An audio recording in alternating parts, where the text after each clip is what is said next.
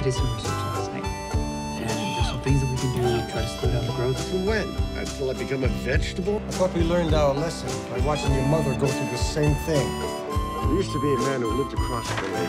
One day he falls, busts a rib, and ends up in a wheelchair. He realizes he can't go downtown, he can't go up the stairs.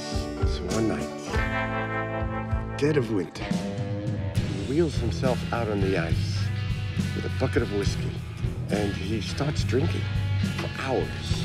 This is gonna make a great Manhattan until he just passes out. And eventually, they find him completely frozen. That's the most awful thing I think I've ever heard. I don't know what the big fuss is about.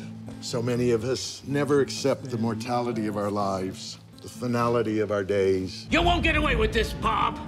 Think about the children. Hey, the stars are coming out.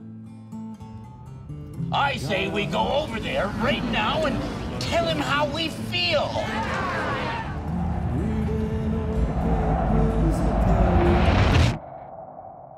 Is that really what you want to do?